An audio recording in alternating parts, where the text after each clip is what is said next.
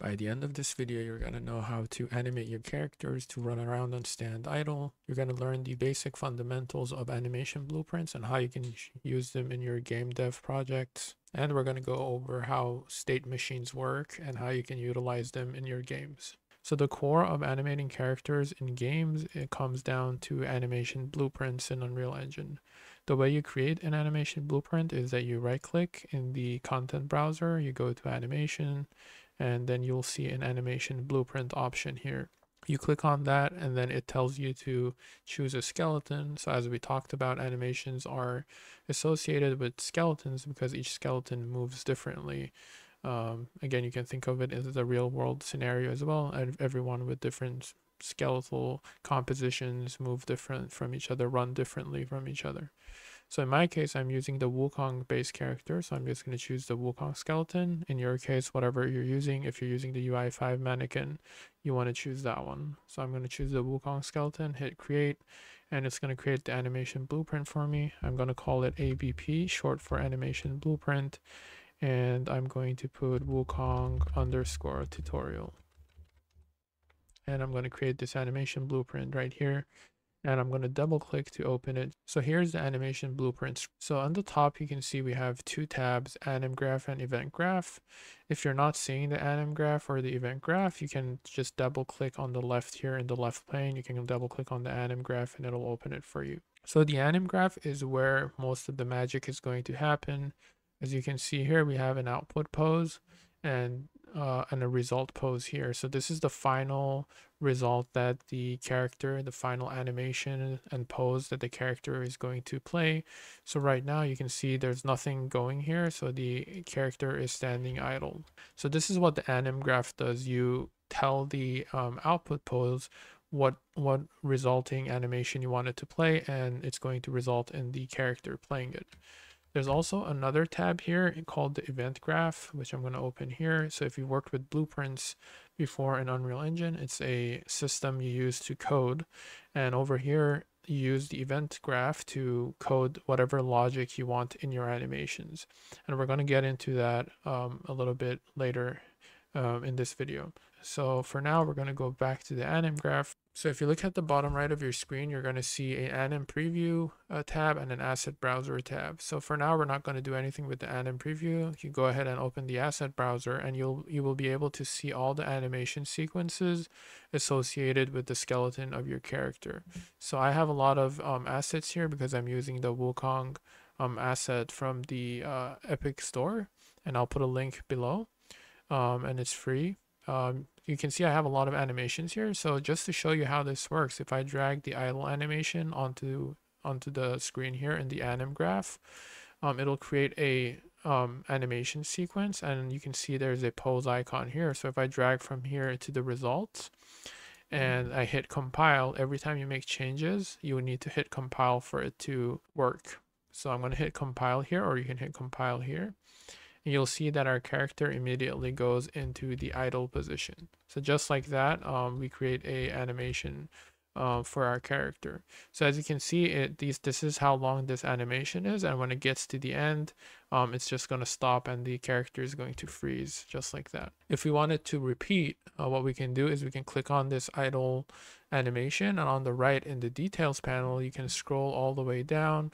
You'll see a loop animation. You can just check mark that and then hit compile again, and this way the character won't stop at all. One other option you have here, which can be useful at times, is the play rate. Right now it's playing at normal speed, but you could make it faster. Like if I change this to 2 and I hit compile, you can see like Wukong on just had a drink of Red Bull, and it's like the idle animation speeded up. So right now, if I hit save and I hit play, you'll see that nothing happens. Our character is still in T-pose and it's not animating properly.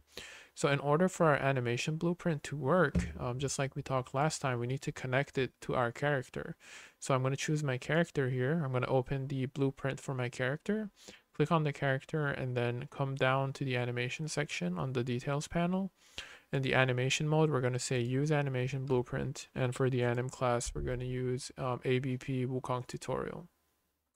Once you do that, you hit compile and save, and you can hit play, you'll see that your character is now in idle animation. And right now I have speeded it up to be 2 times the speed, and it looks pretty weird.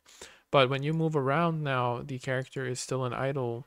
It's still playing the idle animation, and that's not what we wanted to do, right? We wanted to not be idle. So now we're going to talk about how to do that in the animation blueprint. So in order to show you how that works, let's go back to the whiteboard.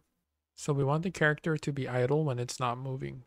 As soon as the character starts to move, we want to go into the run animation, right? So starts to move, and then when it ends moving, we want it to go back there. So what you're seeing here on my screen, like whatever we just wrote here, this is called a state machine in computer science. And this is how you do things where you want your animation to repeat until something happens. This is what you use. So we're going to now see how to do this exact thing in Unreal Engine. One thing to understand is we need to explain to Unreal Engine what it means when we say the character starts to move. And the way you do that is you measure the speed of the character. And then if it's bigger than, let's say, 10, for example, this is just some arbitrary number, but if the speed is bigger than 10, then we would say that it means that the character is moving.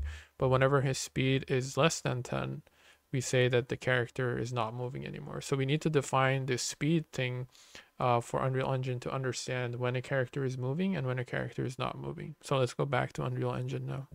All right, so we're going to delete this idle state here. We're not going to need it here anymore.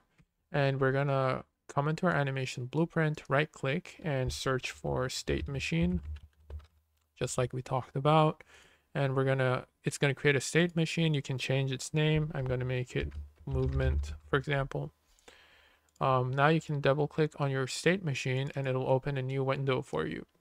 So we're going to try to imitate that same diagram that we drew on the whiteboard. So this is the entry. So this is the state that every state machine starts in. And we want it to automatically go into another state. So the way we do that is we can drag from the entry and let it go, and it'll allow us to create a state, or we can just right click and click on add state. And then we can give our state a name, and I'm going to call it idle, just like we had in our diagram. And then I'm going to drag from the entry to the idle state. So right now the idle state, it doesn't do anything. So based on our diagram, we want it to go into the idle animation. So we can double click on the idle, and then we can drag the idle animation just like we did before, and then drop it here, and then drag from this pose to the result. So what this is saying is whenever we're in the idle state, we want it to play the idle animation, and we want it to loop. So just like before, we check mark the loop animations, and now we can hit compile and save.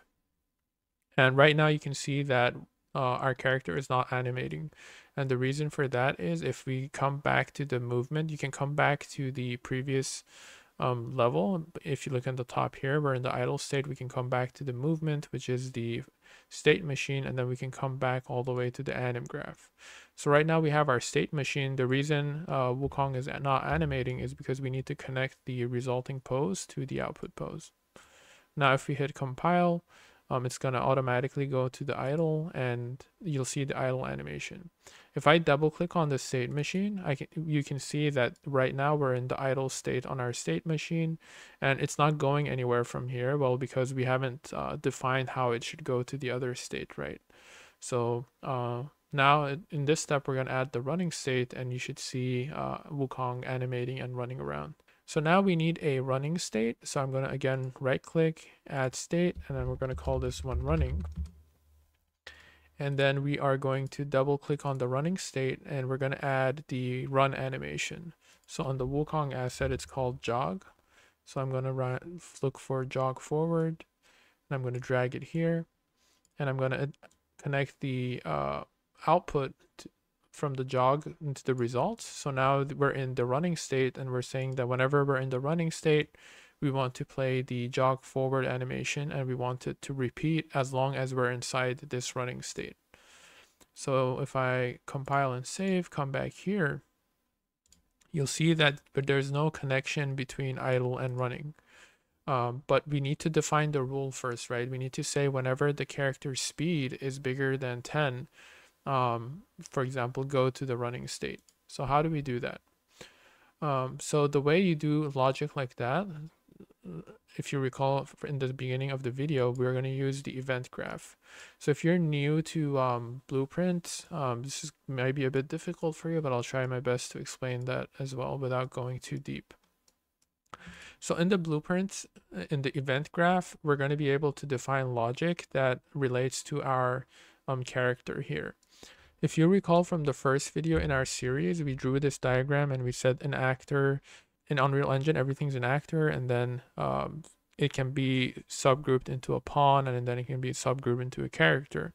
And we said that we have a character, which is a pawn right now, right? So what we can do is we can get access to our pawn and see what its speed is every second in the game or every frame of the game. So back in Unreal Engine, you see this node here where it says try to get pawn owner. That's what it's trying to do. It's trying to access our main character. And what we can do here is there's a function we can use to get the speed of the character. And that function is called get velocity. Right, so it's what this is doing is it's accessing this character, this BP Wukong, the pawn, which is getting possessed by the player, which is moving around, and it's going to get the velocity. And the velocity, we only care about it moving in the X and Y direction, right? Because whenever we actually play, you'll see that we're not jumping up or down, we're just going left and right, forward or back, right? So we only care about those directions. So we don't really care about the speed up or down. So what we are going to do is we're going to say we want the XY value of this speed. So it's going to say get vector length XY, and this resulting length is the speed that we care about. So I'm going to promote this to a variable, and over here you'll see that it created a variable for us, and I'm going to call it speed. And when do we need to set the speed of the character, right? So in a game, if you've heard of the concept of FPS, whenever you're playing a game, frames per second, we want to know exactly in every frame if the character is moving or not, right? So we need to know every frame whether the character is moving so we can access its speed and see if we need to play the running animation or do we need to play the idle animation. So the way we do that is there's a node here called update animation, which this node runs every frame. So if we connect this to here, what it ends up doing is it ends up setting the speed of the character every frame. So we'll know whenever the player stops or whenever the player is moving. So once you have that set up, hit compile and save. And now we can go back into the movement tab, or if you don't have it open, you can go into your anim graph, open to the movement tab, and now we're going to drag a arrow by left clicking and holding and connecting it to the running state. Now if I double click on this is where you can set a rule of when it should go from idle to running. So if I double click on this, there is a result node and there is a can enter transition. So this is basically saying when can we allow it to enter this transition and go to the next state. And we talked about it in our diagram. We wanted to move to the state whenever the speed is bigger than some number. So if you go to your bottom left, you can drag that speed variable onto your screen, and we want to get the speed of the character, and we want to check if it's bigger than, you can choose a number here, but you can choose 0, you can choose the 10 as well. So I'm going to just choose 10 because the speed of the character is much higher than 10 whenever it's moving. And then I'm going to go and connect it here. So what this means is whenever the speed is bigger than 10, go into the next state. So I'm going to hit compile and save. And now if I go back to the movement thing, you can see that we have now two states, the idle state and the running state. And we have a rule here, which we're saying whenever the speed is bigger than 10, go and play the running animation. So let's play and see if that works. So here's our character, and now I'm going to click here, and you can see that our character goes into the running state, but it looks like it's stuck, right? It's not going back to idle. If you want, pause the video. Do you know why this is happening or not? All right, so let's go back here. And I want to show you something. If you actually go and on the top here, while the game is on, if you click on here and choose your character, it shows you what state it's in even as the game is running. So as you can see, the character went into idle and now it's in running, but it's stuck here even though it's not moving. And the reason for that is we didn't define a rule for it to come back to the idle state. So let's do that. So right now, whenever speed is bigger than 10, it goes into running and then it's stuck. But what we want to happen is whenever the speed is less than 10, we want it to come back to the idle state.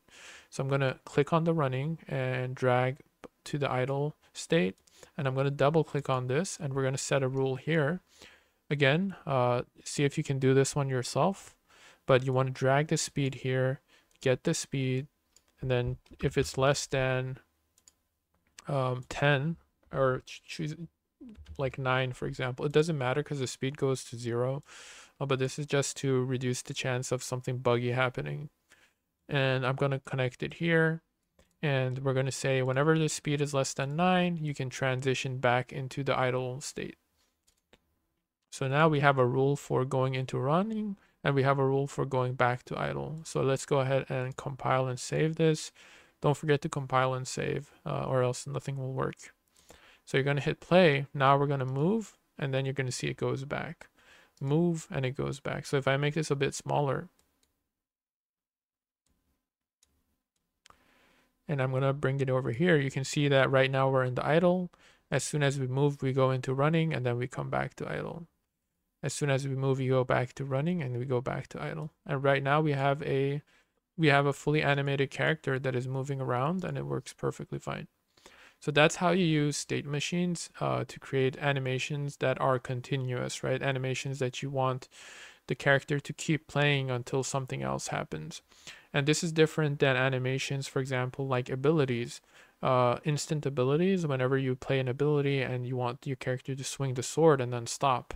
In that case, you just want the animation to play once, and there's no need to create a state machine to check the states for it as well, because we're not continuously doing something. So that I hope that made sense and you were able to animate your character to walk and move around. In the next video, I'm going to show you how to use blend spaces in animation blueprints, and that'll help make characters, for example, transition from idling to walking to running in one single state, and it'll make it a much smoother transition as well.